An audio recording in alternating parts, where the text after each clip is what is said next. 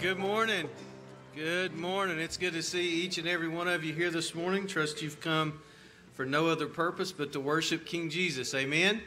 It's good for you to be here. It's good for all of us to come together in God's house. And if you are visiting with us for the very first time, we want to say welcome. We want you to feel right at home. If you'll look there in the chair in front of you, somewhere around there, you'll find a Connect card. Please take the time to fill that Connect card out, and then you can do one of two things with it. You can put it in one of the black offering boxes that are located throughout the sanctuary and also out in the foyer. You can drop that in there yourself, or you can hand deliver that to one of the pastors, and we would be delighted to meet you and get to know a little bit about you. That gives us a record of your visit. Also gives us a way to get in contact with you should you have any questions or just some thoughts. We'd love to sit down and talk with you. And then on the back of that same card, you'll find a place for prayer needs. Anything that you have going on in your life, or perhaps in the life of someone that you're aware of, that you're at liberty to share that prayer need, we would count it the greatest privilege to be able to join with you and pray over that need. It's one of the highlights of our week as a staff as we go to the Lord in prayer over these cards that are submitted. And so I'm just so very thankful for you taking the time. We count it the greatest joy to be able to join with you in praying over those needs. All right, just a couple of announcements real quick. We've got a new members class coming up on 4/19 and 4/26. That sign-up's out in the Welcome Center, so make sure that you sign up for that. Pastor Matt is the one that will be leading that. It's our way to connect with the church body. And so if you're looking to join, or maybe you have questions about Calvary Road that you don't really know the answer to yet, and you're considering joining the church, and how you go about doing that, those are great classes to attend. So make sure that you get signed up for that. Christ in Culture is coming up on, well, that's today, isn't it? 4:23 today, this afternoon at 4:30. Things just sneak up on you. So this is a good class to come to. Apologetics, kind of circling around parenting right now, I believe. Is that? Nope, just kidding. New topic? New topic, all right. Shows how informed I am, so there you go. All right, and then if you are still in need of a mowing schedule, please make sure if you signed up to mow, make sure you come see me and I will give you your schedule.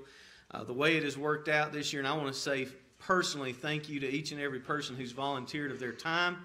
Right now, the way it's going to break down is literally teams are going to be about 2 times the entire mowing season. So please just make sure to come by and see me if you need a mowing schedule. We are having family night. Skipped one. 29th. We're going to have a work day here at the church. All right, April 29th, 9 a.m. There will be weed eating, so if you've got a weed eater, make sure you bring that with you. Those banks behind the church back here, they don't cut themselves. And so there'll be a work day going on that morning. Family night, May the 31st, that will be from 6 to 8. It'll be our Wednesday evening activity for that night. We'll have food trucks, bounce houses, and a whole lot of fun, so you come be a part of that. Also, the Mother's Day tea. That's for Mother's Day. It'll be on May 7th, right after the church service that morning. And then you just need to sign up for that in the Welcome Center.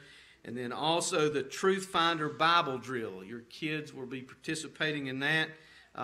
Amy, is that on the 3rd? On the 3rd of May. So make sure you make plans to be a part of that. And then there'll be a reception that'll follow after, okay?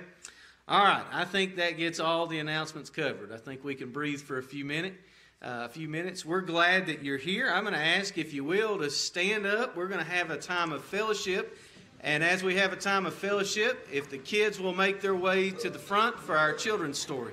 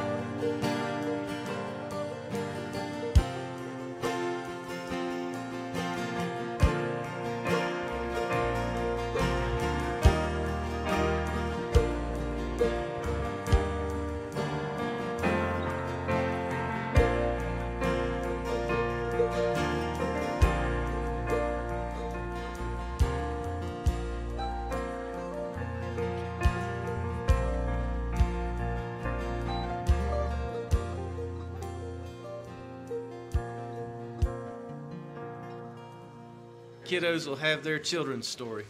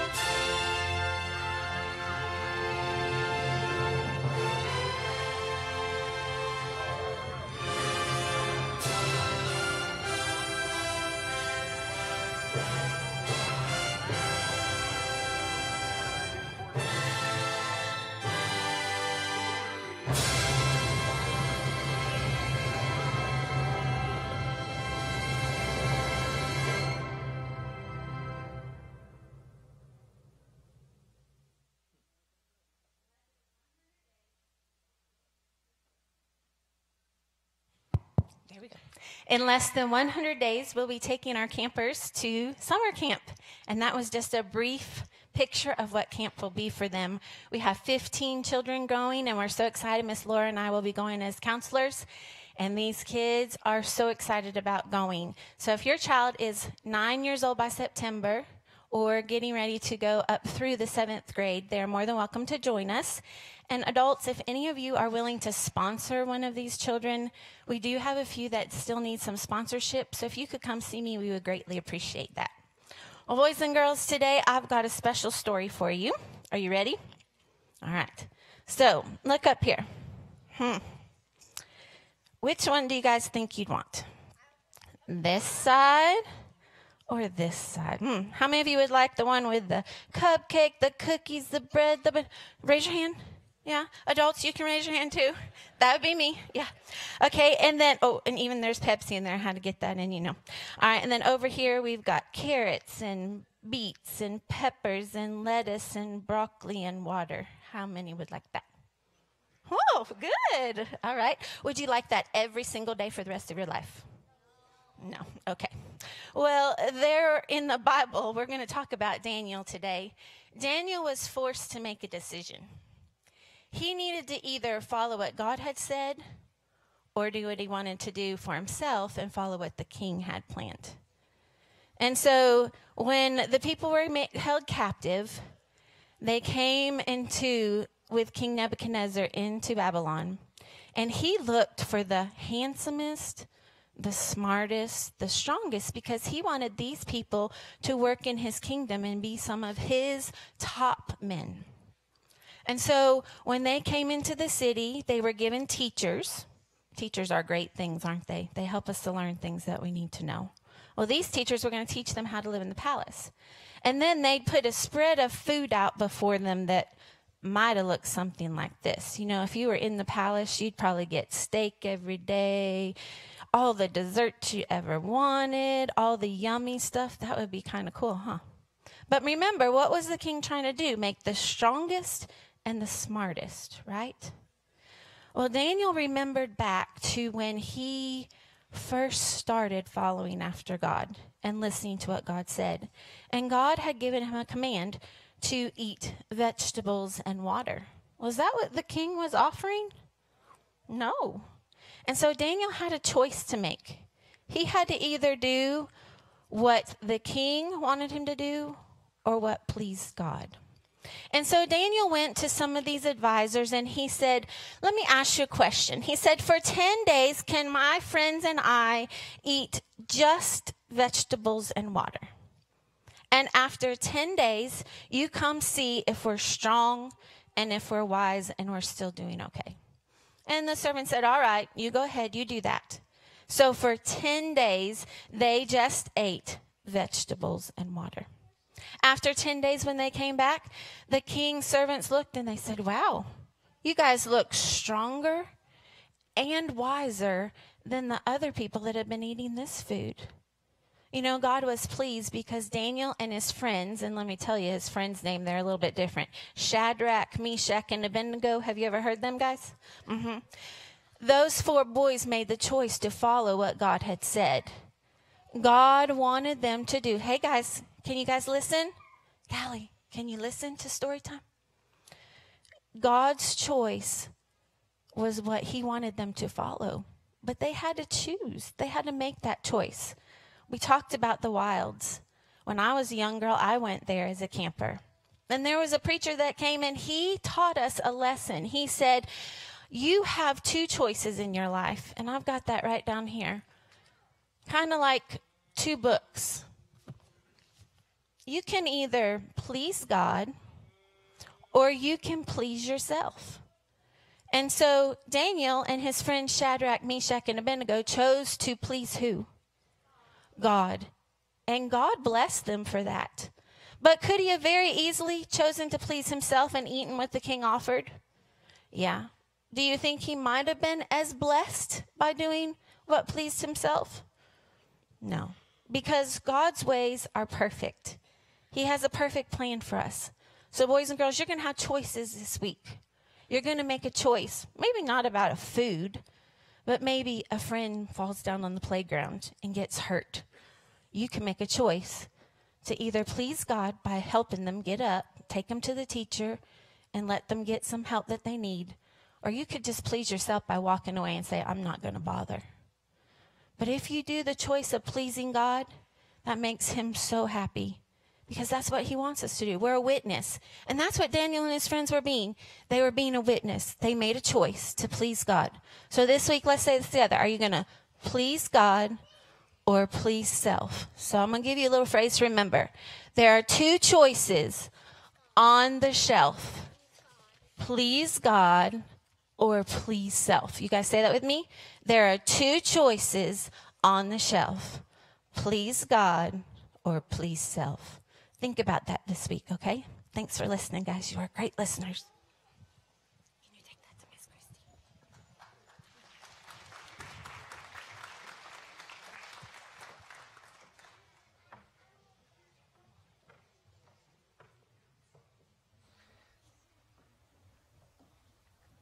All right, Tim. Yep. Come on around this way if you want to see it. There you go. You step over in there. Yep, just step over in. Yep. Okay, yep, that's fine. Yep, you're good. Yep.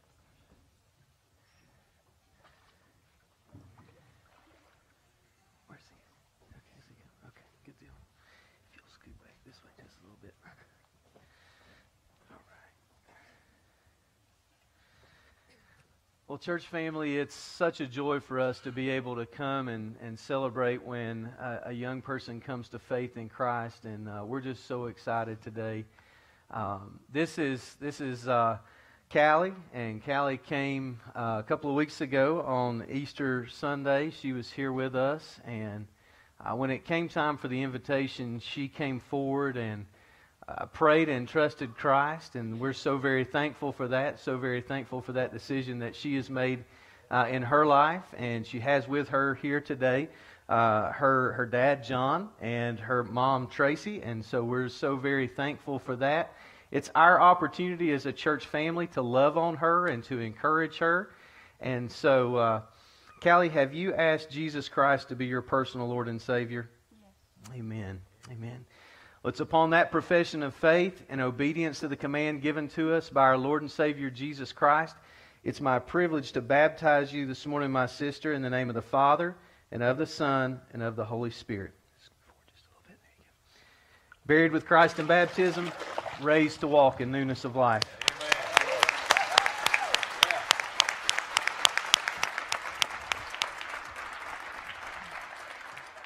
There's another towel. She needs one. There's another one if she wants.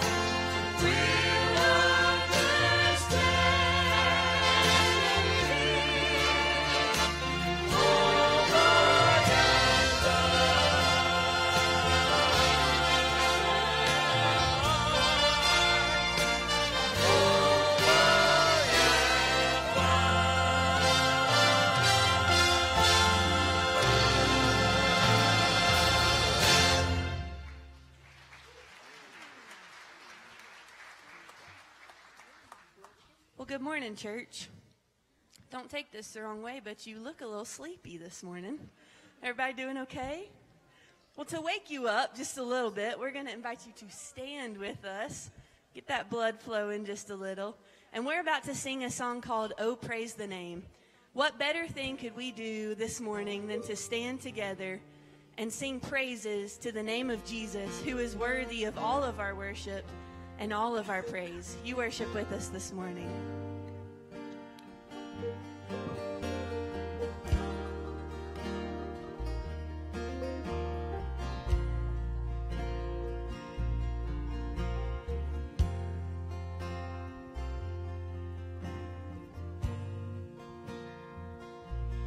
Cast my mind to Calvary, where Jesus bled and died for me.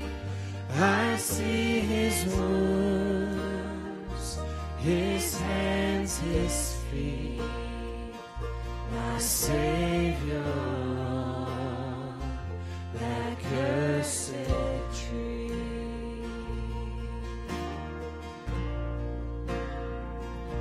His body bound and drenched in tears, they laid him down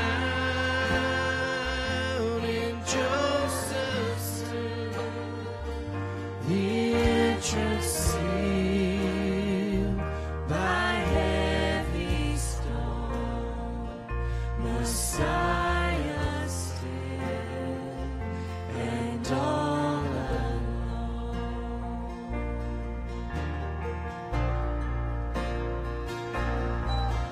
Oh, praise the name of the Lord our God.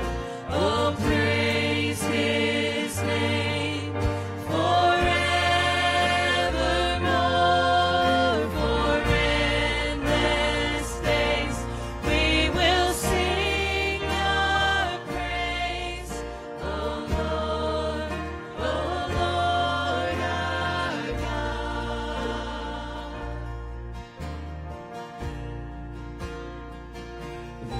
On the third, at break of dawn, the Son of Heaven rose again. Sing it out, church. Oh, trample death, where is your sting? The angels roar for Christ the King. Oh, praise the name of the Lord our God. Oh, praise his name forevermore. For endless days we will sing your praise. Oh Lord our God.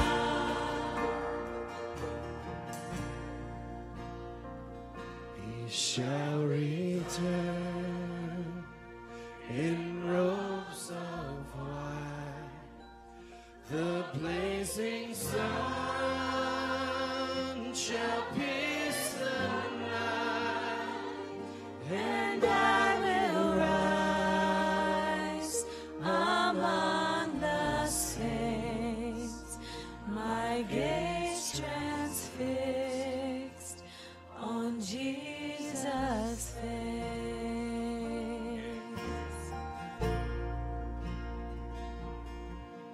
Oh, praise the name of the Lord.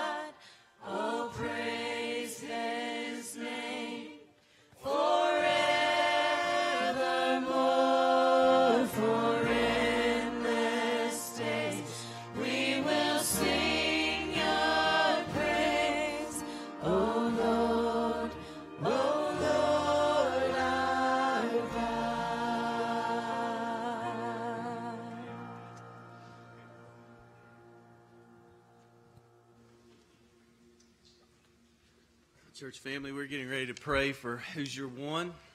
That's a time that's set aside in our service where we pray over the lost, people who we know who do not know the Lord personally. And it's our great honor and our great joy to be able to lay their name before the Lord. I'm so very thankful for so many of you that continue to pray for my cousin. And I want to tell you that the Lord is at work. I'd love to be up here this morning and tell you that he's trusted Christ as his Savior and Lord, but there's still a lot of work to be done, and I believe that it's God's will that he come to faith in Christ. It's just a matter of time. Just continue to join with me in praying for him, and we continue to join with each of you in praying over the names that you've submitted to this box, because we know that it is God's desire for all to come to faith. It's not his will that any should perish, but that they should trust him as Savior and Lord before it's everlastingly too late. We take this time very seriously, so if you will, bow your head, close your eyes, and let's go to the Lord in prayer. Father, we thank you for who you are. We thank you for the joy of being able to come before your throne. And Lord, to be able to do so on behalf of others is one of the greatest responsibilities we have as believers in Christ. Father, we know that you love us, and you've demonstrated that love for us in that while we were yet sinners, you sent your Son, the Lord Jesus, to die for our sins. And because of that, Lord, we thank you, because the payment for our sin has been made. All we have to do now is place our faith and our trust in you. And for those of us who have done that this morning, Lord, we say thank you. But we also know that there's a great number of people who do not know you personally. And Lord, I pray specifically this morning, I pray that you would touch every man, woman, boy, and girl, God, and in the depths of their heart, Lord, that they would realize that they desperately need a relationship with you. Salvation is not based upon what we do, but on what you have already done. So, Lord, I pray that you would encourage each one of us here this morning, that we would be your hands and your feet. We love you, Lord. Thank you so much for loving us, and we pray all of this in Christ's name and for his sake. Amen. Kingdom builders are dismissed. You can go. If you've got kiddos that are headed back there, they can go back, and we're going to continue in a time of worship, so you join with us.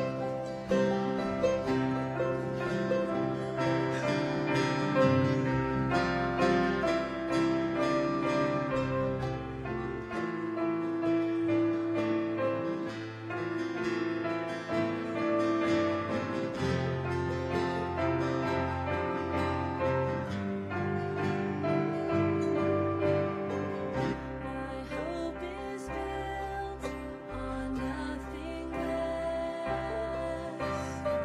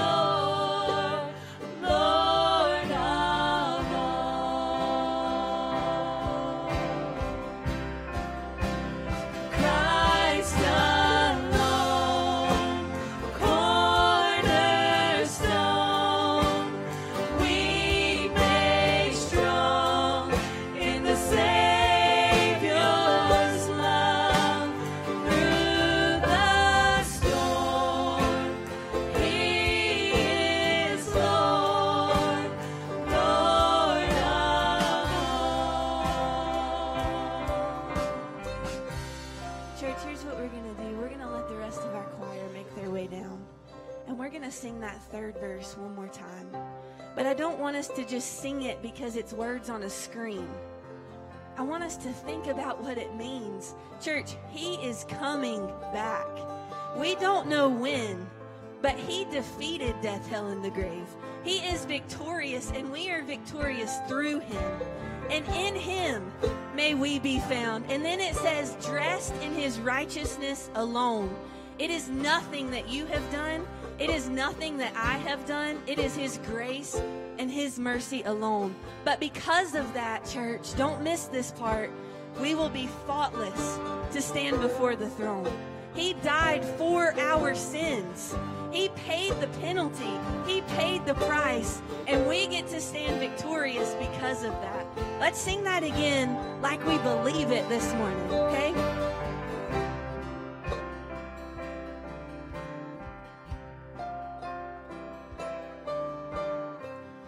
When he shall come with trumpet sound, oh, may I then in him be found, dressed in his righteousness alone, faultless to stand before the throne. Christ alone, cornerstone, weak made strong in the Savior's love. Through the storm, he is Lord, Lord of all. Father, we praise you because you are our cornerstone. We praise you for all that you've done for us. Because we are victorious through you. We don't have to live defeated. We don't have to live broken, no matter what storm we're facing. Because your word tells us that it's in our weakness. God, you work in our weakness. And that's how we're made strong, through you. It's nothing about us. Lord, we just pray right now that you would hide your messenger behind the cross. Open our ears and open our hearts to receive your word, to believe your word, and to live your word. Father, challenge us and change us. Mold us into who you want us to be. I pray that if there's anyone lost in this place today, that today would be the day of salvation. I pray for those who are facing challenges and storms, that you would comfort them. I pray for those who are running away from you, God, that they would come back and realize that you are steadfast. Lord, we love you. We thank you for this time to worship you. We praise you for who you are. In the name of Jesus, we pray. Amen. Amen. Amen. If you'll remain standing just a moment longer, we're going to read this morning and hear from the book of Acts, continuing our series through Acts, and we're going to learn a little bit about Stephen this morning. Not so much the tail end, but the life of Stephen. And so if you will, turn with me, Acts 6, beginning in verse chapter 8. Love to hear those pages flipping. Be reminded this morning we are following from the beginning of 6, where we've talked about the 7 that are chosen to serve. Though we don't see the word deacon there, we see that there's a model here that could be given for a deacon, and Stephen here is one of those people that are set aside, and there's a specific phrase that Scripture has been using, and it's being full of the Holy Spirit and wisdom. And so we're going to continue on as we see a very unique story here. So would you follow along with me? Acts chapter 6, 8 through 15, and the beginning of verse 1 there in chapter 7. And Stephen, full of faith and power, did great wonders and signs among the people. Then there arose some from what is called the synagogue of the freemen, the Cyrenians, Alexandrians, and those from Cilicia and Asia disputing with Stephen. And they were not able to resist the wisdom and the spirit by which he spoke. Then they secretly induced men to say, "We have heard him speak blasphemous words against Moses and God." And they stirred up the people, the elders and the scribes, and they came upon him, seized him, and brought him to the council. Then they also set up false witnesses who said, "This man does not cease to speak blasphemous words against this holy place and the law. For we have heard him say that this Jesus of Nazareth will destroy this place and change the customs which Moses delivered to us." And all who sat in the council, looking steadfastly at him, saw his face as the face of an angel. Then the high priest said, "Are these things so?" You may be seated this morning. This is the word of the Lord. We see here perhaps a great example of a life that is probably worth modeling in many, many ways. And yet we know such little information about Stephen. All we really have is chapter 6 and 7 with the reply that he's going to give. And so this morning, church, I want us to kind of examine what it looks like to be full of wisdom and the Spirit. I want us to walk away after examining the life of Stephen, knowing that you and I, we can learn from this text in such a way that is not just well, look at him, look what he did, but what does God want to do with you today? And what does that look like? The title of this message is going to be Rules and Relationship. It's a phrase you're going to hear quite often as we comb through this text. Let me pose this question. I think we would agree that, is Christ worth dying for? What's that? Yes. Good. Is he worth living for?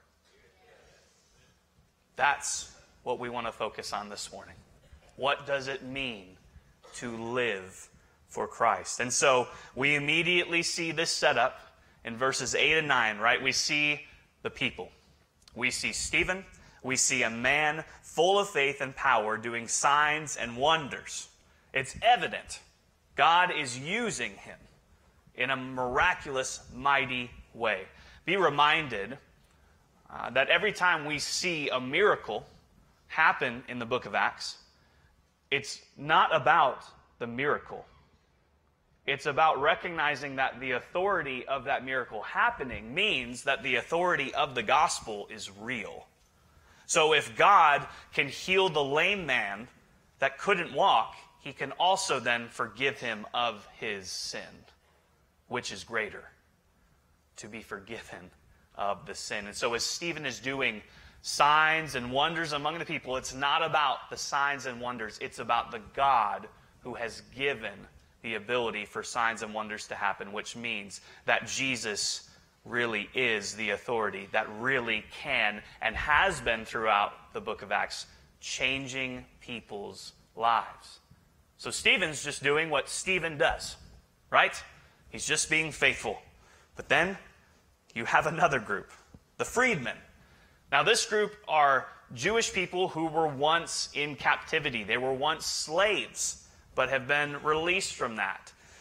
We see that there's a specific group, but what's interesting to kind of note here is that, John talked about the Hellenists, and he talked about the Jewish people.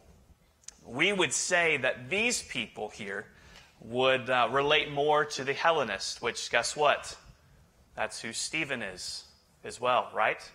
They were being neglected in the daily distribution. And so Stephen has been set apart to take care of that kind of ministry. But then you have these people who come from slightly similar backgrounds.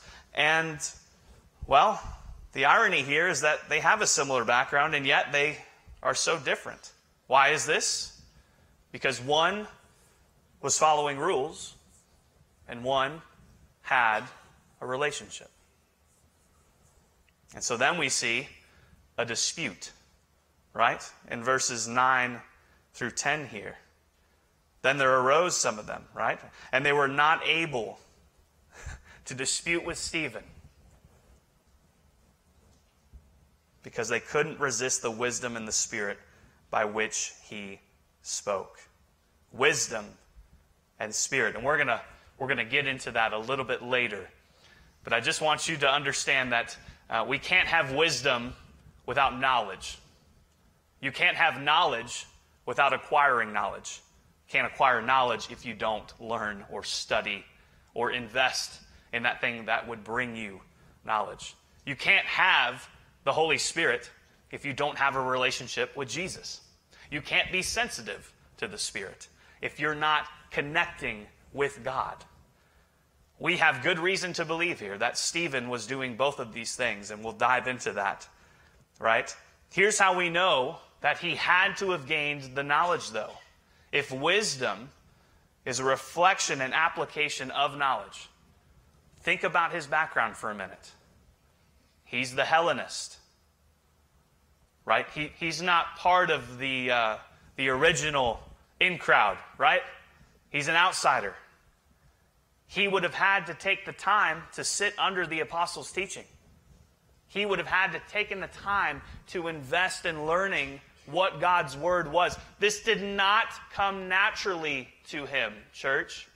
And of all people and of all backgrounds, he would have been the least likely to have been formally trained in the Scriptures. But he knew. He knew. So he invested. He learned. He studied. And we see he's full of the Spirit, which simply means he's empowered by God. It means he's spending time with him. He's praying. He's seeking, reading his word, engaged in prayer and fellowship with the church, right? Because the church at this point is what? What are they doing? They're sitting under the apostles' teaching, right? And they're breaking bread together and they're meeting house to house. It's a beautiful time in the church. And now we start seeing disputes and we start seeing disagreements and we start seeing this and that. And we've never seen that before, have we? And they could not resist the wisdom and the spirit by which he spoke. So what do? We see the response. They secretly induced men to say, verse 11, "We have heard him speak blasphemous words against Moses and God." And they stirred up the people, the elders and the scribes, and they came upon him, seized him, and brought him to the council. They also set up false witnesses who said, "This man does not cease to speak blasphemous words against this holy place and the law. For we have heard him say that this Jesus of Nazareth will destroy this place and change the customs which Moses delivered to us." Now, just a reminder, Stephen has said and done nothing wrong. Right? And they know that because they can't resist the wisdom and the spirit by which he speaks. He's done nothing wrong. So then they deceive, and they lie, and they stir up people. They form this group to come against him. Church, can I tell you something?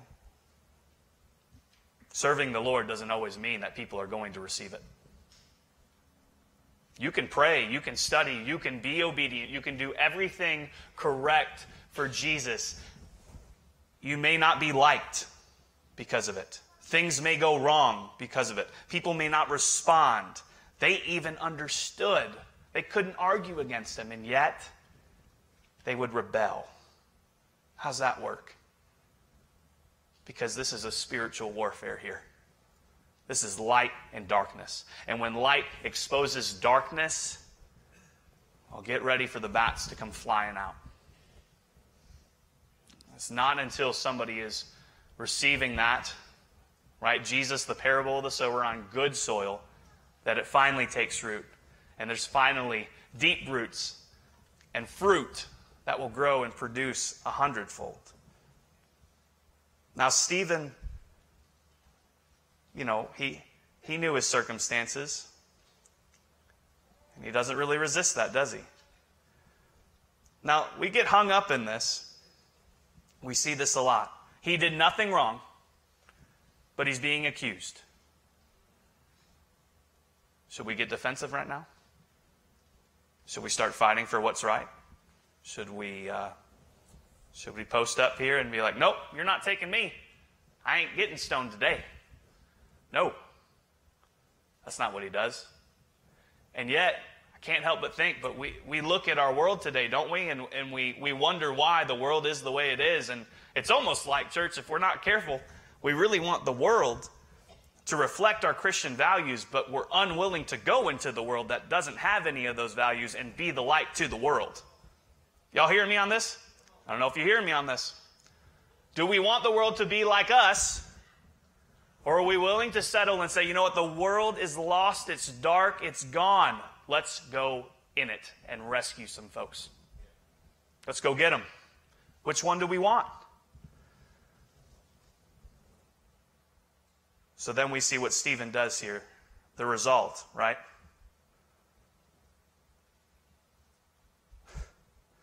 And all who sat in the council, looking steadfastly at him, saw his face as the face of an angel. What a cool verse, right? So at first he says nothing. See that? It's really deep theological there. No words. He doesn't defend himself. He doesn't stand up for himself. He probably knows that if he's being accused of blasphemy, he may not live long. He doesn't try to escape it. But God is with him. Now, this description here, the appearance of the face of an angel, it can mean two things here, right? It can simply be kind of a metaphor here, like he looked a certain way. He had the face of an angel, right? So for like a good example would be like if you need to know what that looks like, you could probably look at my wife, Becca, and that would give you the picture of a face of an angel, right? You see what I'm saying there? Yeah, we earn points. We earn points there, right? Maybe. Now, the other thing it could mean, which I lean towards, kind of echoes when Moses was on Mount Sinai and he spends time with the Lord, right? He comes down off that mountain. He had to cover his face because the glory of God was upon him. What a cool picture. It seems to echo that as we dig. So here's what we know. God's favor is upon Stephen in this moment. He says nothing. Man, that's a life worth living. It also means it's a death worth dying. Stephen here is going to exemplify truly to live is Christ and to die is gain. To live is Christ. That's where we are. To live is Christ. To die is gain. Just a side note here, the irony that the person that wrote that, spoiler alert, is the person that's also currently in this chapter greenlighting his execution. Odd, isn't it? Because God can reach those kind of folks. That's the power of the gospel, church.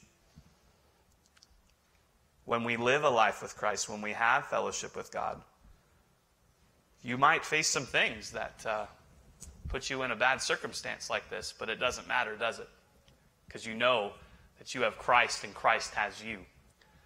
Right? When we think of our walk with Jesus, our relationship with Christ is like a marriage. Another spoiler, it is a marriage. Ephesians 5.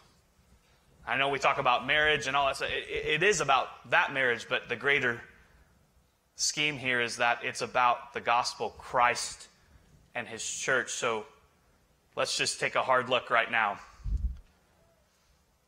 If your relationship with Jesus is a marriage, how healthy does your marriage look? Because marriage involves what? Time, presence, emotion, thought, care. A lot of things that come with a marriage. Married folks say amen. Y'all know it. I know it.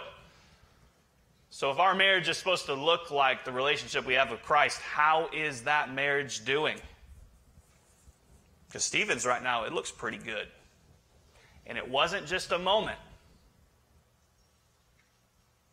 It was a life of discipline. It was a life of striving. It was a life. He didn't come from that same background, guys. He had to work. He had to discipline. He had to sit under the teaching. He did all those things, and it led to this moment. Right? We know more about God by understanding what His Word says, and we connect with God by prayer and by fellowship with Him through His Spirit and through His church. Now let me throw this at you. We don't know much about Stephen. What if he was married? What if he had kids? We don't know. The Bible doesn't explicitly say this. Would our response change as we're being questioned about blasphemy? Oh, but my wife, my kid. I bet if he were married, I bet if he had a family, I bet his response is the same. I bet he doesn't defend his right of innocence, because that's not what happens. What does happen? Chapter 7, verse 1, then the high priest said, "Are these things so?" So what would we do? How do we reply?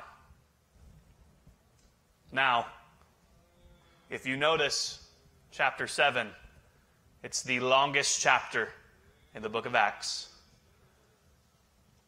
I read this out loud at home, and it took about 6 minutes to read out loud. So what Stephen does here is he gives a response, not about himself, but about the reality of what they're accusing him of. He gives them God's word, right? He starts with Abraham and the covenant. He moves into Isaac. He's going to shift into Jacob and Joseph and the 12 tribes, and that's going to lead to David and Solomon and God's dwelling place. And then ultimately, he's just going to end this with, y'all don't get it. But he lays out in 6 minutes almost the entirety of the Old Testament, no help, no support, just boom, go. Let me ask you something. How many of us could do that right now? 6 minutes. Summarize the Old Testament from the beginning to Christ, what it means, how the law fits in, and what that means for the people that are listening who have studied the law their whole life. Could we do that? I'm going to be honest, I might struggle through that a little bit. Wouldn't you? That feels intimidating. But when we live a life that chases God in His Word and is sensitive to His Spirit, man, He's going to use it. And the question is, do we want to be used? He was full of wisdom. Now, I got to point something out here, really crucial. Some of y'all would say, well, Pastor, you ought to know how to summarize the Old Testament in 6 minutes. You ought to be able to do that. It's what we pay you for, right? Something like that. We'd say that. Be ashamed if I had never read the Bible from front to back. That would be weird. I think that would be weird. Would that be strange? Help me out here. I think that would be strange. Is Stephen a pastor? Y'all can answer this if you want to. Is Stephen a pastor? No. Wait, what? Well, he's a deacon. Well, that's not the word used there either, is it? Guys, he's just a man. He's just a person. Like all of you, like all of me. Like, he's just a person. How is it a person can be filled with such wisdom and have the Spirit? He's just a person. So what does that mean for us? We can be used by God in a similar fashion if we'll discipline, if we'll study, if we'll equip ourselves with the knowledge, if we'll pray, if we'll seek, if we'll lay down whatever it is we have, and we'll lay it down for His sake, because is Jesus worth living for? Yes. But that means something. It doesn't mean that we don't invest in these things. It can't work that way, right?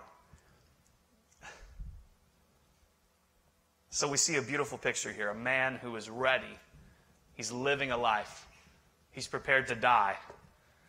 He's ready. He's ready in any season. He's not perfect. None of us are. And look at the people here. Who's he talking to? He's talking to the people that are supposed to know this word. And he points something out really crucial here. I'm not going to read all of chapter 7.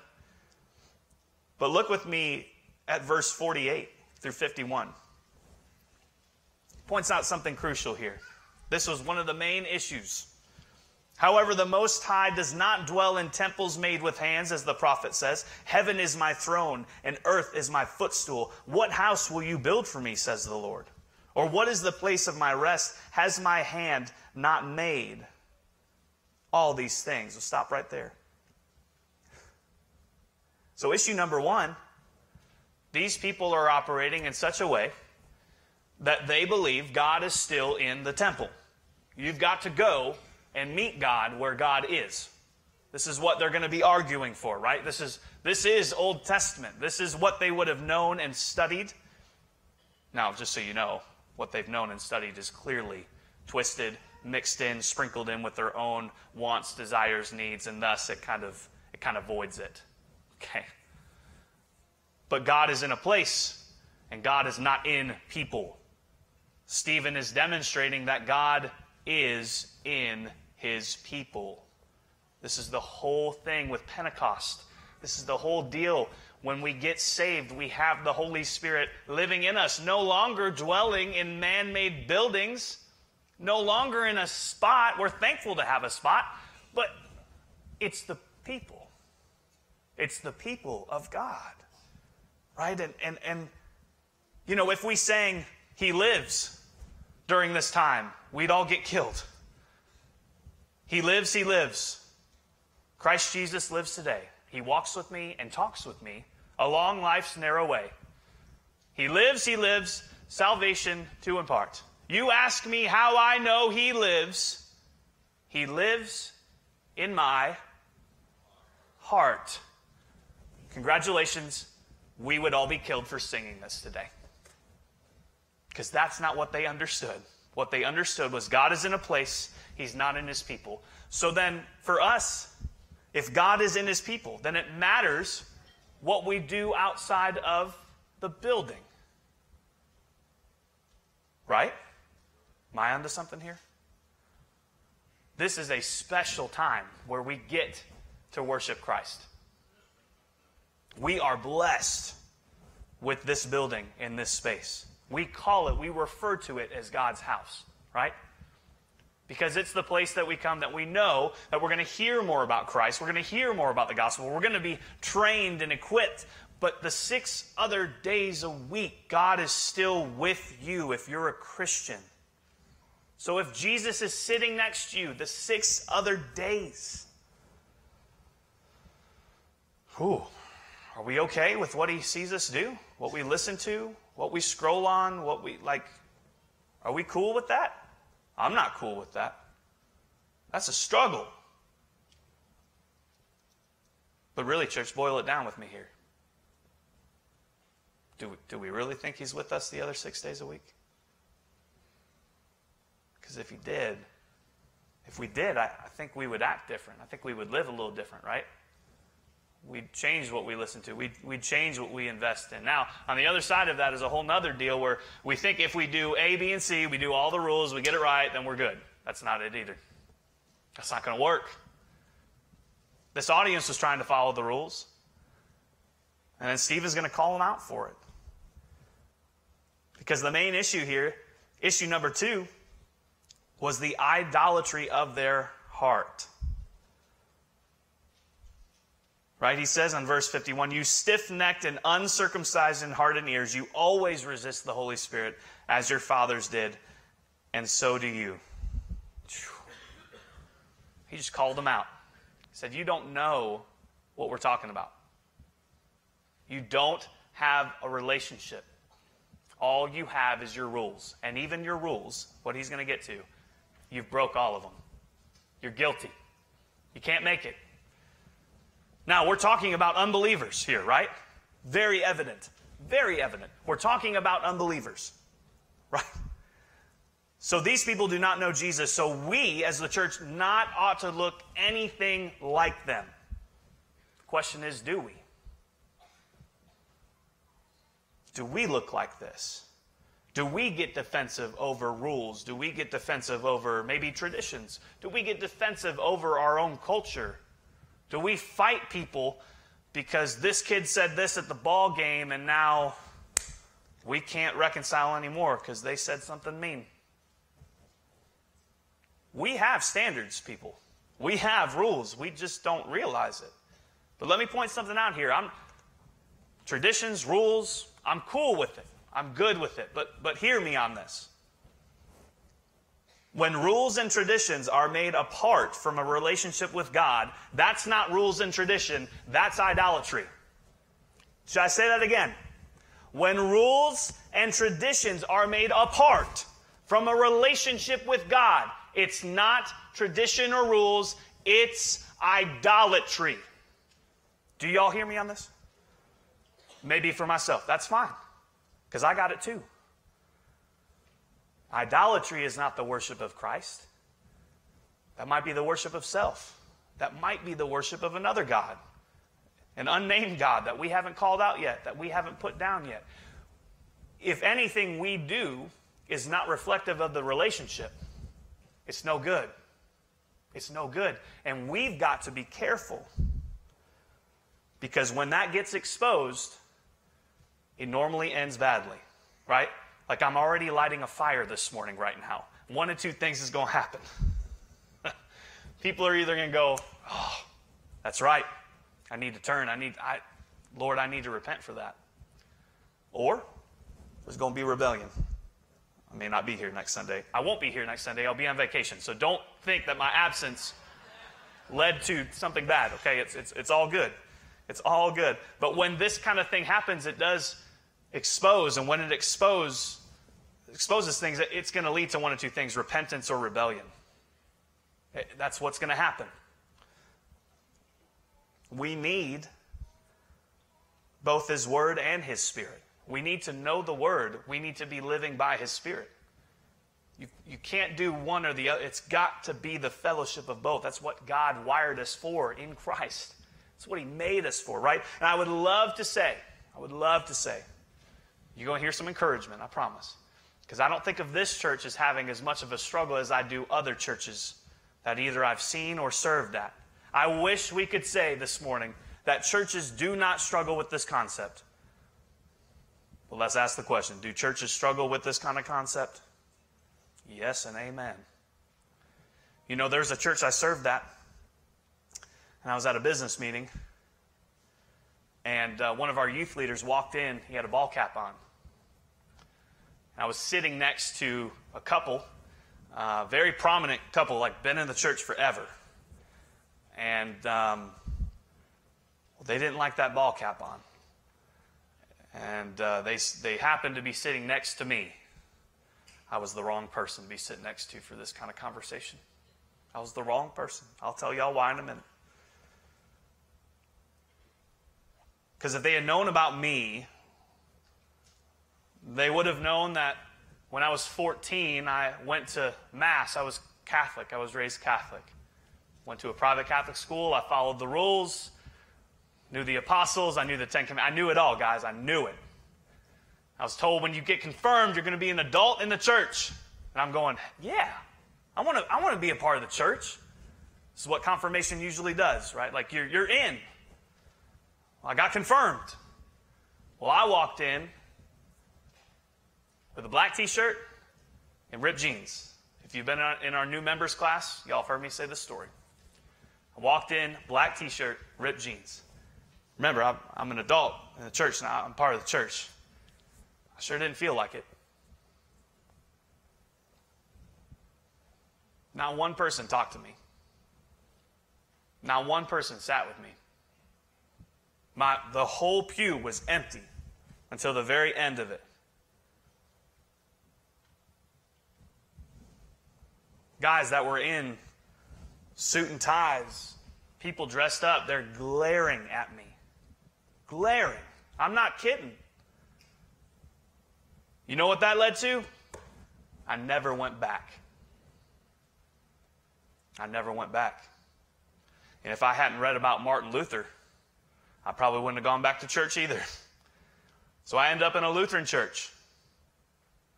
Because I'm going, well, I mean, I got some issues. I don't, why confession? Why the Lord's Supper becoming the literal body and blood of Jesus?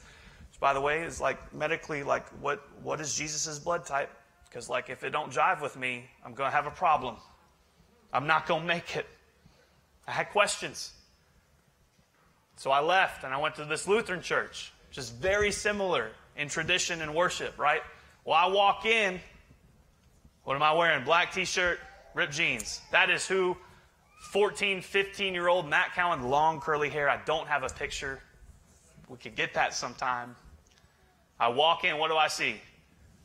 On the stage, biker-looking dude, ripped jeans, black t-shirt, electric guitar, spikes, chains, long hair, goatee, 8:45 worship service. He's playing in the praise band. I'm like, whoa, if this dude can be here, I can be here. That's awesome. I stayed there throughout high school. And it wasn't until college that I got involved with the Baptist church. Right? Some of y'all are like, praise God. I know, don't be scared. It's okay. It's okay. We can talk about that later. I'm ordained, by the way, too, by the Baptists, just so y'all know. Okay, I'm not some crazy nut out here. But look, as long as we agree on the gospel, on the death and resurrection of Jesus, I don't care how you worship. I don't care. I don't care. You hear me on that? Yeah. I would even say that there's Catholics. Okay, I don't agree with what Catholics do in some of the practice, but I would say this, there are some Catholics that are probably far more devoted in the Word and in prayer than you and I have ever tasted. They'll do more praying and reading in a week than we have done in a year. Lutherans, if we agree on the basis of salvation as Christ alone, not by works, by faith alone, I'm with you.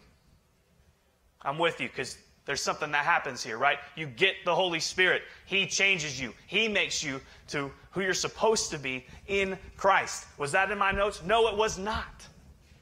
That's okay. But I went to that church because I saw a guy that he was accepted for being who he was. That's what kept me in church. And I would come to Christ a year after that outside of that Lutheran church. I would have an incredible encounter with Christ and surrender my life to Him. Now, would that have happened if I had been out of church? I don't know. I don't know if we get it this morning. It's not about the rules. It's about the relationship. And so, I say all that back to this other church because I'm sitting, serving at this church. This youth leader walks in, ball cap on. This couple sits next to me. And if they had known I was the wrong person to sit next to, they say, do you think you could go and tell him to take his hat off? And I said, I just don't think this is really the time to do that right now. Let's have a conversation after this. I thought that was pretty respectful. I thought I did pretty good. She didn't like that. She didn't like that. She said, okay. And she got up and they left and they never came back. See, I don't know if you got this by now, but I didn't come from y'all's world. I wasn't raised Baptist. I wasn't raised in this culture. Literally, the first time I read the Bible through was because the church I was at, this is Webster Baptist in Silva, they were going through the Bible in a year. I'd never read the Bible through before. I struggled from 15 to 20 because I didn't have people telling me this is what you needed, this is what you do, this is what it means to be a Christian. I had the Spirit convicting me of my sin, but I had little knowledge of who God was by His Word. So we start reading this. So I'm reading things coming up like He came for the sick and not the healthy, right? Not the righteous, but the sinners. I'm reading 1 Peter 3 that we don't let our adornment be merely outward, arranging the hair, wearing gold, or putting on fine apparel. Rather, let it be the hidden person of the heart with incorruptible beauty of a gentle and quiet spirit that is precious in the sight of God. That's for the ladies in 1 Peter, right? Then I'm reading James 2. Do not show favoritism to the one with gold rings and fine apparel and give them the best seat while neglecting the poor that come in to worship. Like for me, all I had was the Bible. I'm not saying I knew everything. I do not and I did not. But my basis of how we worship did not come from anything other than what I thought the Bible was telling us. So I didn't know that things like ball caps and tattoos were an issue. Seriously, that wasn't me. A couple weeks ago, I had a funny but not funny conversation about tattoos. Now, I don't have any. It's a very deep theological reason that I'd like to share with you this morning. Okay? Because the one that I would want is too expensive. It's true. I mean, I could probably get a tattoo of like my wedding band, right? And then some of y'all freak out because you're like, well, Matt, what if your spouse dies? Anybody, if you have a tattoo of a wedding band, let me just encourage you. You just tell them, well, if I'm not married to my spouse, I'm still married to Jesus. Y'all like that? That's good. That's good. Because it's permanent. So is salvation.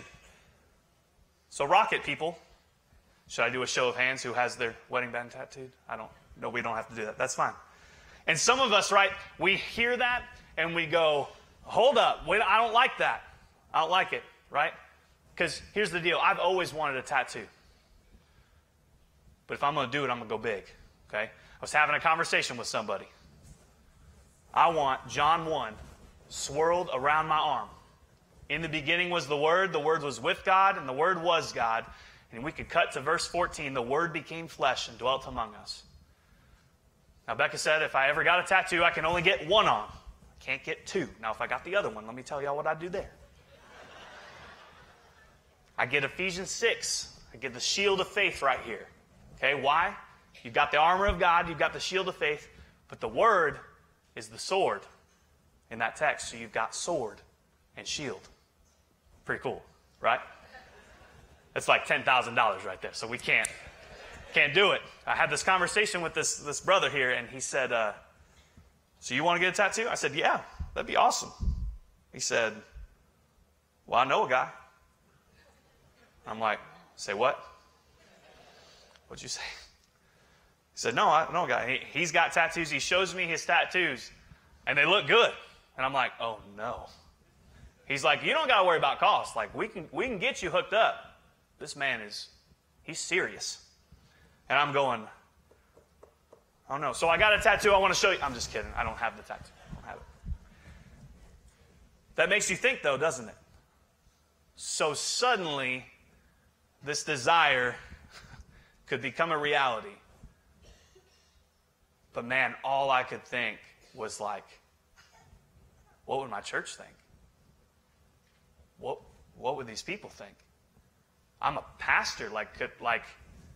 When I get fired from Calvary Road for having a full sleeve tattoo of John 1, could I go somewhere else? Like, would that be accepted? And I wrestled so hard. He's sitting in here today, dude, I had a conversation with. I see you up there. I'm not looking at you, okay? So we'll talk later. I need to pray some more. But man, it made me think. How much of a problem do we really have with that? Because here's the deal, right? We're going to push back. We're going to go, well, Leviticus, right? We're going to go, don't have any tattoo marks or markings on your body. Let me read that for us, right? Because this is where we get hung up. Leviticus 19. You shall not make any cuttings in your flesh for the dead, nor tattoo any marks on you. I am the Lord. We go, hallelujah, we're done. Okay. I'm sorry. I should have read the verse before that. Let's read the verse before that. 27. You shall not shave around the sides of your head, nor you shall not disfigure the edges of your beard. I tried that once. Y'all didn't like it. Y'all didn't like it. I was trying to be biblical. It's fine. Long beard, no tattoos. I'm just trying my best. You can't have one without the other. Right? It's what the law says. No tattoos, no markings. Fellas, don't trim your beard. So we better start, Calvary Road. It's time. Mark, I know there's issues here. God's grace is sufficient for you, my brother. Dan, you ain't never had a problem with growing hair out. Everybody in here, they're jealous, okay? I've been told. But look, we joke, but that verse has been used out of context many times. How many preachers you heard, how many people you heard say, well, we don't get tattoos because that's a sin against God. Now, specifically, it does say, right, we're not making any cut in your flesh for the dead or tattoo marks on you. So for the dead is one thing. There is that. But it was also a pagan ritual. Like tattoos back then and tattoos today, they're not exactly the same. And we can talk more about that later. But if we're going to take that seriously, we're going to also have to take seriously not shaving the sides of our head, fellas, and growing out our beards. You can't just do one and not the other. You can't do that, right? If you back up, verse 19, you shall keep my statutes. You shall not let your livestock breed with another kind. You shall not sow your field with mixed seed. Nor shall a garment of mixed linen and wool come upon you. Mixed linen and wool. Guess what? We all just failed. Mixed fabric. We're done. So which is it? What do we do about this? Now I bring this up. Y'all might be thinking, Matt, you have gone off the rails on this. Aren't the people that Stephen's talking to about the law? We're going to read it. We're going to know it. We're going to live it. Because what does he say to them? If you flip back in Acts 7,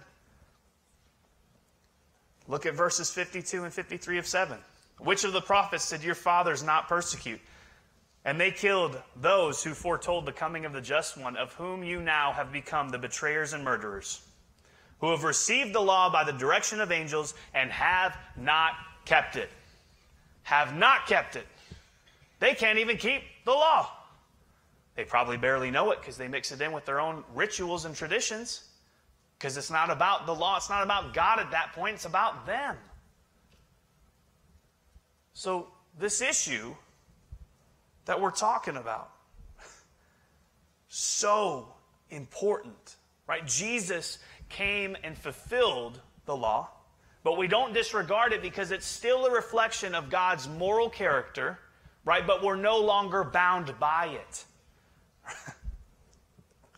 Because ultimately, if they had understood the coming of the Messiah, they would have understood this. We can't keep the law.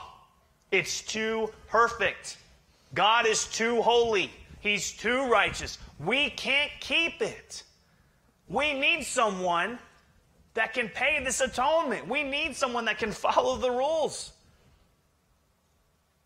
and come on our behalf. That's what Jesus did.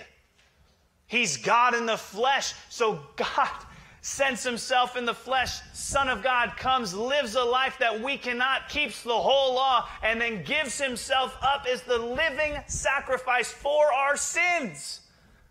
And he proves he has the authority because he rose on the third day. They couldn't accept that because they wanted God in their building and they wanted their rules to be their rules and God to be them. Jesus is the only one that could do this. And when he does this, we're no longer supposed to be submitting ourselves to a yoke of slavery. That's what it says in Galatians. You're free, church. In Jesus, you're free. You're not meant to be slaves anymore. So does it matter how we worship? Does it matter what we wear? Does it matter what we do? No. And yet, it does, doesn't it?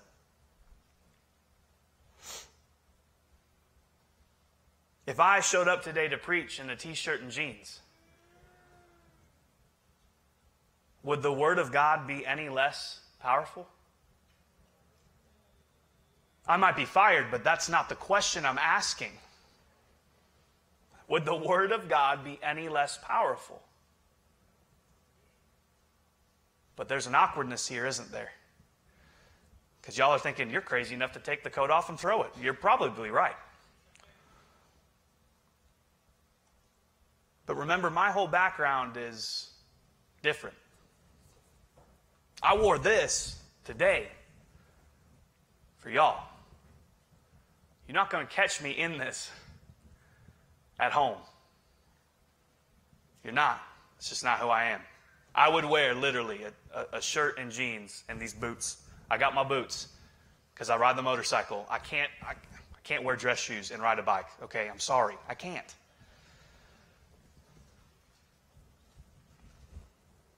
You know, and I don't want to harp on this too much, but if you look at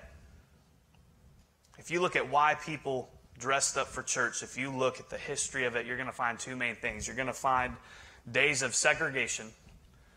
You're going to see where when blacks were allowed to go to church, they had to dress up to identify themselves as being able to go to church. They didn't have a choice. You're also going to see things like the Industrial Revolution where class became a thing, like middle class entered into the world, and you have then these different folks with different wealth. And literally, if you dig into that further, what you're going to find is that when people would go to church, they would purposely show up in the finest apparel because they literally wanted to show everyone else how wealthy they were. And they thought that God was pleased with that. Now today, it's different, right? I hope none of us are showing up in a suit or a fancy dress or anything because we're trying to show our worth. That would be terrible.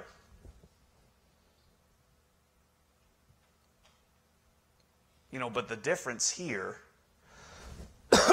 is that when we look and examine why we do what we do, if it comes from a place with having a relationship with Christ, fantastic. If dressing up makes you feel like I'm trying to be reverent, I'm trying to present myself in such a way that is pleasing to God, that is perfectly okay with me.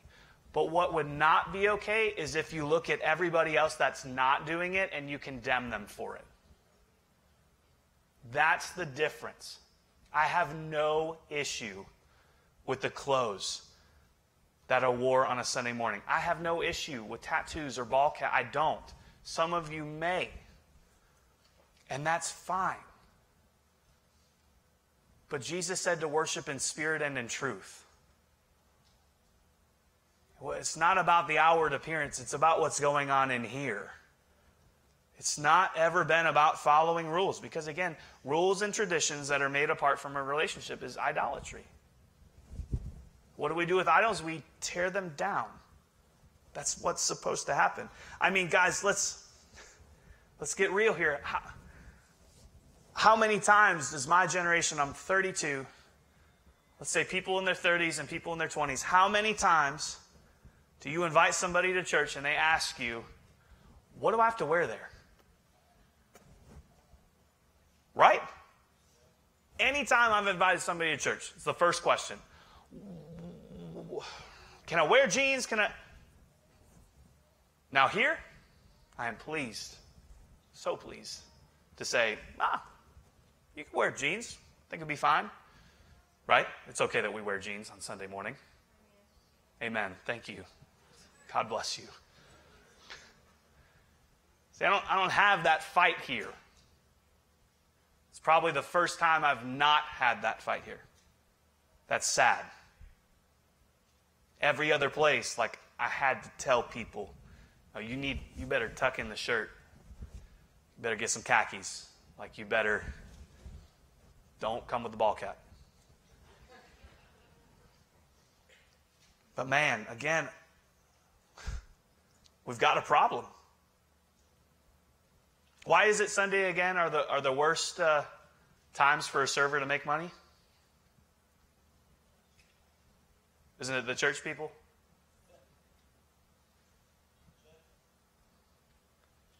Can I tell y'all something?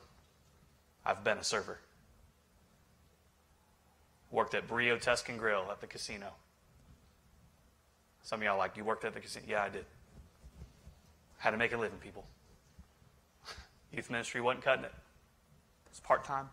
Couldn't do it. Worked at the casino. You know when my worst days were? Sundays. I was serving in ministry then. And I'm going to tell y'all something. Church people were the absolute worst people to serve a table for. They were the most demanding. They were the most hostile. They were hypocritical. They were judgmental. They were just mean.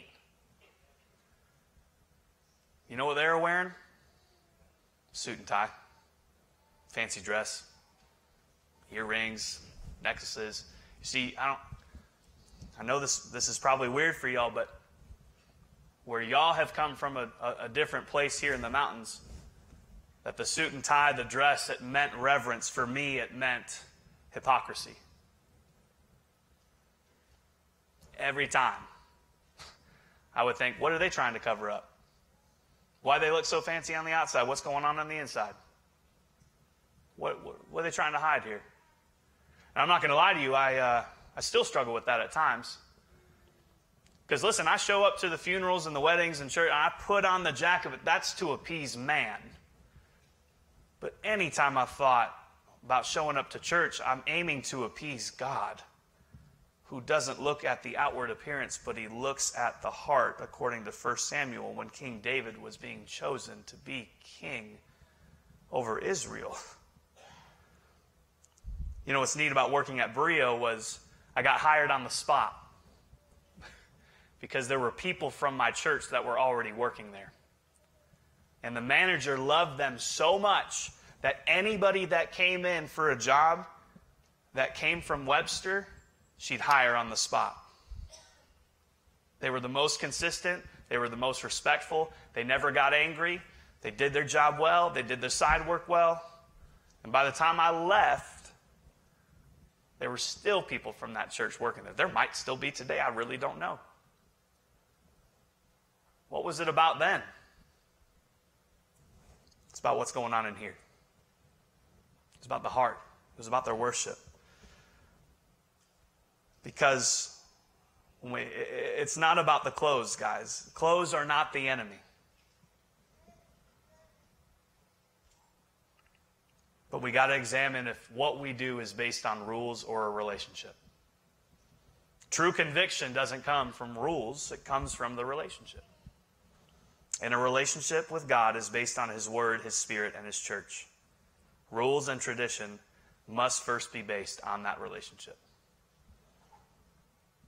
So Stephen, full of wisdom and the Holy Spirit, knowing His Word, knowing what God says about these things, knowing Him because it is His Word, it's living and active, it's breathed out by Him. And so if His Word says something contrary to how we're living or what we're doing, we ought to examine ourselves and be willing to shift something. We've got to, right? Like I said, I put on the coat for you guys. I do. It's not my favorite thing, but I do it. Because ever since I got to Haywood County, I've been trying to learn the language of the mountain people. I still don't know half the phrases y'all use, and I'm working on it. I've done everything I can to reach those in Haywood County and at Calvary Road, all while knowing I'll never be accepted as a mountain person. Some of y'all have said that to me. That's fine. I don't know the mountain sayings. I didn't know that buttermilk was such an issue around here. Literally, all I know about buttermilk is that the best homemade ranch is made with regular milk and not buttermilk. Okay? That's all I know. Some of y'all don't put ranch on everything like I do. It's okay. That's a Wisconsin thing. But I think we'd agree. We all have something to learn from one another. Right? Because if our rules and traditions are not based on us, but based on our relationship with God, we're different parts of the body. We function differently. We get along because we have Christ, not because we agree on certain things about how we ought to live. As long as it's biblical, right? We can agree and disagree on that premise, but if it's anything outside of that, guys, it doesn't matter. It does not matter. It doesn't matter the kind of music we sing. It doesn't matter what we wear. Again, the other 6 days of the week, isn't that just as important as a Sunday morning? But, look, I'm just the foreigner here. I'm the Hellenist. Right? Calvary Road, church is here, the mountain folk, you guys are like the old school Jewish community. You've been here, you know it. I'm just an outsider. That's what I am, right? It's not fun to be the outsider. You know, but I thought coming to Haywood County, when I left Silva, I thought that being a foreigner, that people would love the foreigner, because that's even what Levitical law says. It says to treat the foreigner among you as one of your own, not to neglect them. Essentially, it's saying treat them as your own family. When I got to Haywood County, I thought I could be part of a family of God with people that didn't look like me and I didn't look like them. And I learned very quickly that was not the case. I don't have time to go into all that, but don't they call the county Hardwood County for a reason? I mean, if we really peel this back, don't some of the mountain folks not like people like me coming in to move in? Am I not ruining mountain heritage and beliefs and values? But the Bible says to love the foreigner. That's what it says. And I never quite got that until I came here. It's taken me years. You know how many times I've tried to leave Haywood County?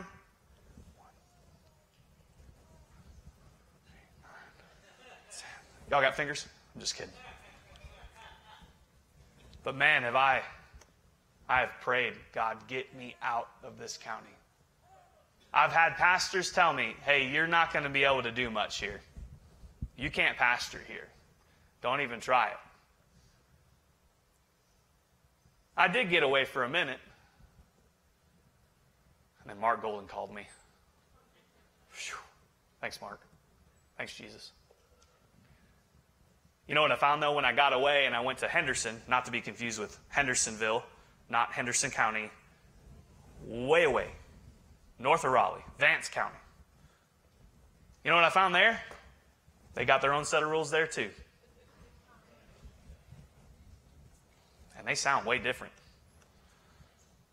Tobacco, soybean fields, farming, that's what you do. That's not what I do. In those couple of years, that was in the middle of COVID, that was a good season. But I still had to adjust, right? Still had to earn the right to speak to people. Still had to earn the respect. All the while, I'm trying to anchor in as biblically as possible. So was I effective? I hope so. So then God calls me back to Haywood County. And I'm going, oh, Lord. They don't want me. They don't want me because I'm too different. I see things different. And I don't have the traditions and the vow. I wasn't raised in it.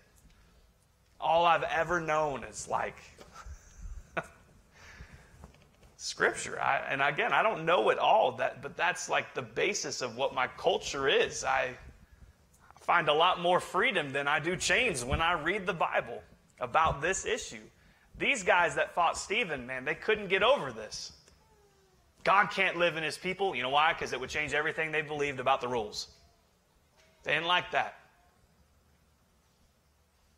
But when I got here, I saw the mix of wisdom and the Spirit here at Calvary Road when it comes to this issue of rules and relationship. Back in December, we got sick with COVID and the flu. And almost all of our staff came to the house. Generators, food, drinks. Many of you remember, you came, you showed up. I didn't ask for it, because let me tell y'all something, I don't ask for help.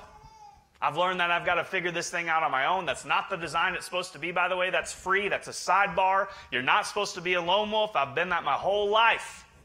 It doesn't work. We need a community. And y'all showed up where I couldn't do anything. You don't realize the impact that had on me. That God can work through a community of people when it's based on their relationship with Christ. And it's not based on the rules. It's not based on do this, don't do that, black and white, whatever. When we love Jesus, we come together. That's what matters. It's the gospel. That's the most important factor here. And we may die for it, but it's worth it. I call Danny Moody Papa. Now, Danny Moody, I'm going to show you my weakness right now, okay? We love doing that in the pulpit, don't we, Mark? It's good. John, you understand. We had a little garden. I don't know how big the garden was. 5 by 8. Tiny garden. Well, Danny Moody gets this big old tiller. I don't know how old it is. It's that red one. Jonathan, you know what year that was? Not a clue. It's got to be 70s or 80s. He's kept that thing running hot. Okay? Now, you would think, being from Wisconsin, farmland, dairy, cheese, all the good stuff, right? That I could run that. I can't run that. I've ran a lawnmower. I ain't ran a tiller. So we get the tiller. He shows me what to do. I load it up. I bring it over. I get it in the garden. Trying to do everything he showed me what to do, and I can't get it to crank. I can't. I don't know what I did. So I got 2 choices. Can't YouTube it because the thing seriously has got to be 40 or 50 years old. It's not on YouTube.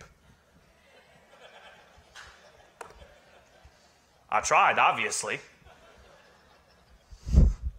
Couldn't get it. So I called Danny Moody. I'm like, hey, I can't get this. All right, hold on, I'll be right there. Comes over. Like 30 seconds later, we live very close. I didn't engage the belt. Just one look. So he does that, looks at me, fires up. He proceeds to till most of the garden because, again, it took about a minute and a half to do.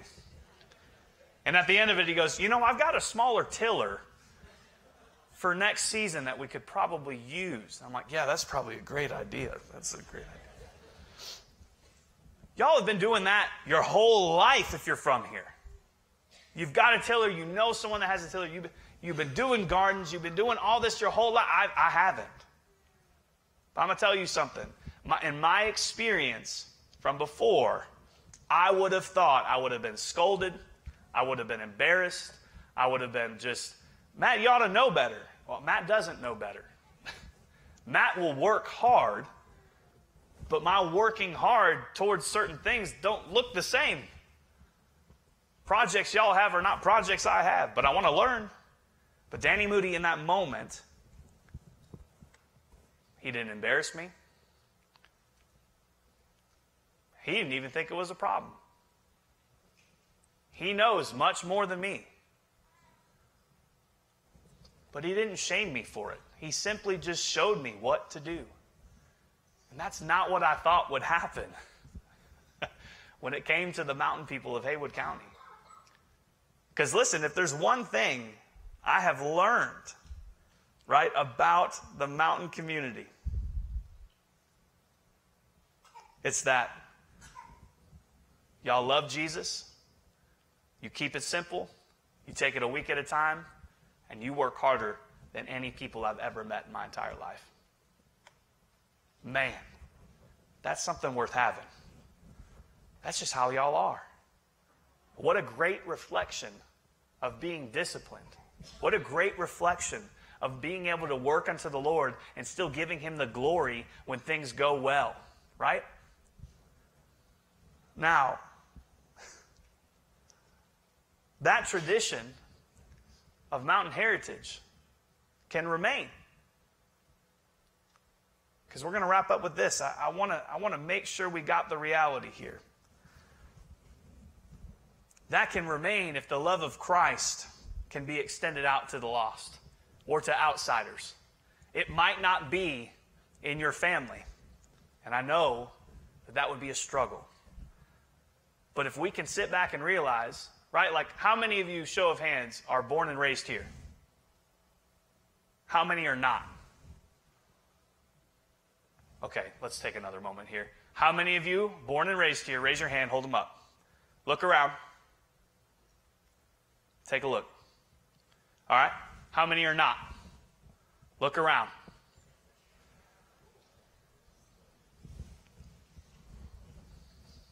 Me too. It's me. We've got something to learn from one another. The church is a family. It's not just acquaintances. It's not just shake your hand on Sunday morning. It's a family. Like, I would consider y'all family. You know where my family is? They're in Mooresville. They're probably watching. Hey, Mom. 2.5 hours away. I don't see them much, right? Becca's family, they're in Silva. But we know Jackson County ain't Haywood County. Amen? Come on.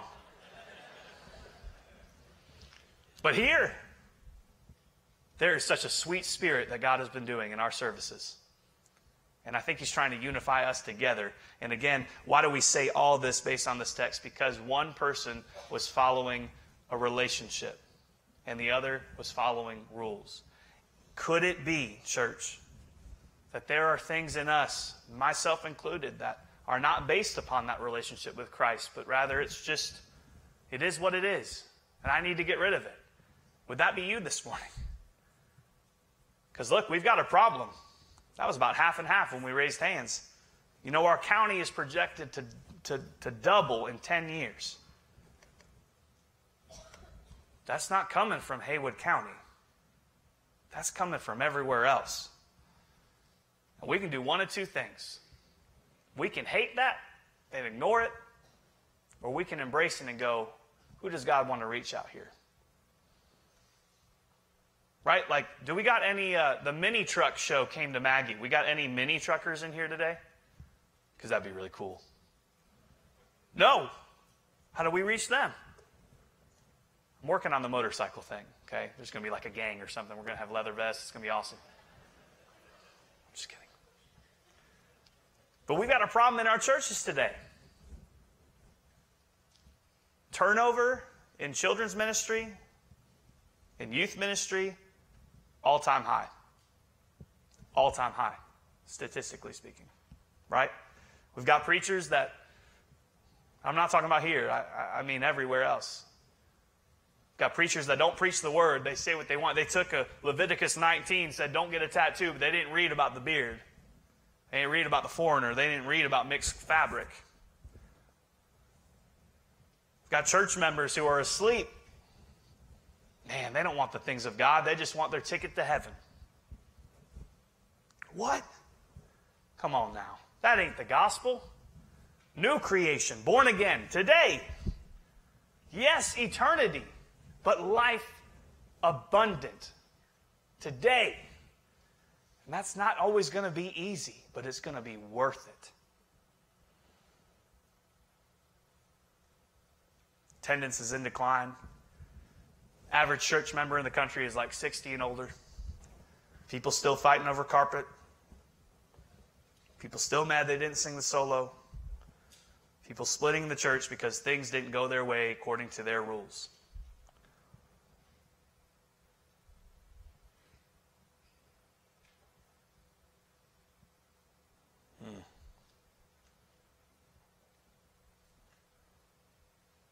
I don't know if I need to say this, but I think I need to. I mean, guys, we just got news that a 12-year-old took his own life. That's the world we live in. A 12-year-old shouldn't ever have to make the decision of whether they want to live or not. I don't know the circumstances. I have no idea. I have no clue. But I know it's not right. I know it's not right. We got to go get them. We got to be in their world. I'm not saying conform to it. I'm not saying conform to the patterns of this world, but rather, Romans 12, to present our bodies as a living sacrifice. Because that's our spiritual worship. What are the things that you and I this morning are holding that aren't of God? What are the ways that God wants to use us this morning?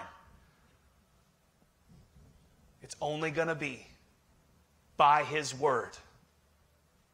And it's only going to be through His Spirit. Church, what do? Now listen, I just said it, and I want to make sure we hear it clearly as we wrap up. This doesn't come from a change in clothing or traditions. That's not what I'm saying. You can have the traditions, you can have the rules, you can have the customs, you can have the culture, if it's based on your conviction with Christ. That's great. I'm not saying get rid of the jackets. I'm not saying everyone gets a tattoo.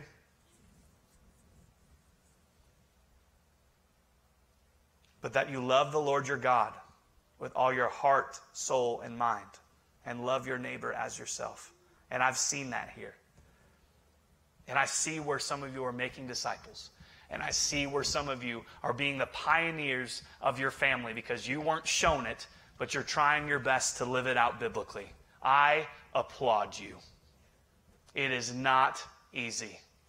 But if we all did that, and if we all invested in the Word, and we invested in prayer, oh man,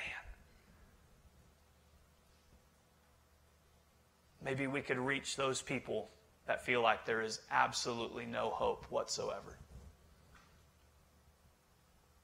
Maybe we can make an impact, that we get somebody and rescue them from the fire.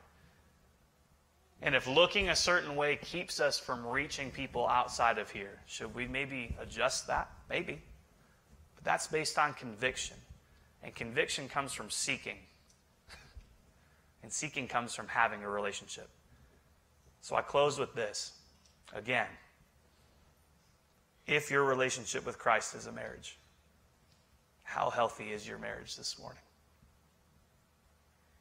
Do you spend time with Him? Do you read His Word?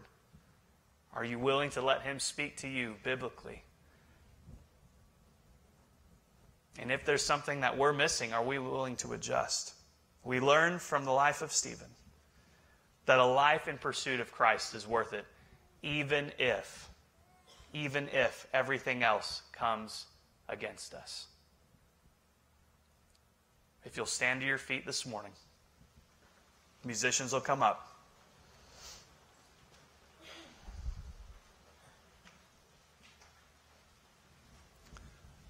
Even when trouble comes, Christ is enough. When sorrows come, Christ is enough. Stephen lived a life and fought for this truth. And these other people would fight for themselves. Church, I want to tell you real quick, we fight for what we value the most. And what we worship is a reflection of what we value. So where do you find your arguments? Where do you get upset? Where do you get emotional?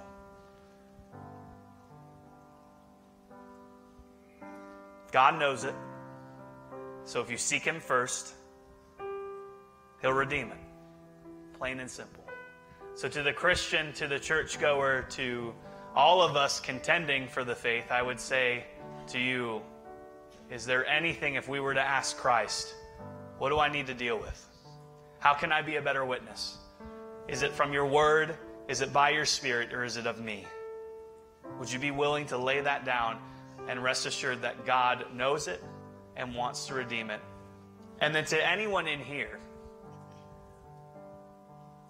that may not know the Lord, and maybe you, like myself, came from such a background that you thought a relationship with Jesus was based on people and what people did. It's not. Jesus is who he said he was. He came to give life. He came to redeem the lost. And if that's you, having a relationship with Christ is not based on people's standards. People, like me, fail all the time. Right, church? We fail. But a relationship with Christ, to those that are struggling, if you know him, it's based on him. And he's perfect. And he's holy. And he's righteous. And he wants a relationship with you. If you would turn and surrender your life to him, he saves, he redeems, he cleanses. And that is who you're meant to be, not who you are currently. And so let's deal with that this morning if we need to. If you need to come up front, if you need to pray, that would be fine. If you need to deal with that where you are, that is okay. So long, church, as we all seek the Lord. Amen? So let's take this time and respond to him. Jesus, you're greater. Here we surrender. You are the Savior, Lord of all. Be lifted higher as we bow lower. You are the Savior, greater. And all the praise, all the thanks, all the glory to your name, all for you, Jesus. Jesus, you're greater. Here we surrender. You are the Savior, Lord of all. Be lifted higher as we bow lower. You are the Savior,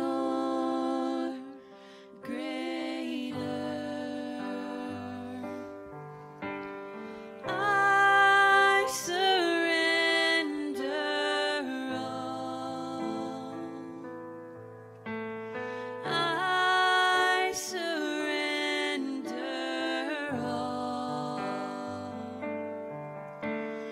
all to thee, my blessed Savior.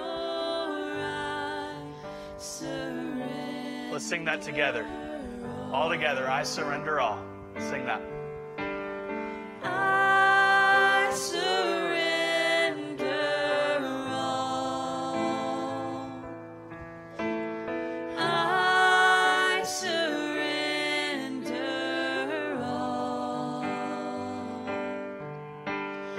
all to thee, my blessed Savior. I surrender all. Amen. It is good to be surrendered to him who gives us life and freedom in himself. Amen.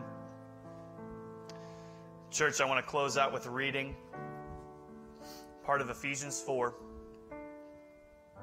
verse 11. And he himself gave some to be apostles, some prophets, some evangelists, and some pastors and teachers for the equipping of the saints, for the work of ministry, for the edifying of the body of Christ, till we all come to the unity of the faith and of the knowledge of the Son of God, to a perfect man, to the measure of the stature of the fullness of Christ. We're constantly learning, constantly growing, and His grace is constantly sufficient. Isn't that good news? A real quick plug. Christ and Culture tonight at 4:30 will talk about some of the church. What is the church? The nature of the church. If you would like to dive in and have a discussion, multi-purpose building at 4:30 tonight. Would love to have you and talk more about even some of these things that we've seen in the Word today. Church, again, as I said before, thank you for being an example of what it looks like to walk by His Word and by His Spirit. And my prayer is continuously that we would continue to be equipped for the work of ministry. Amen. I love you. I appreciate you. God bless you. We'll see you soon.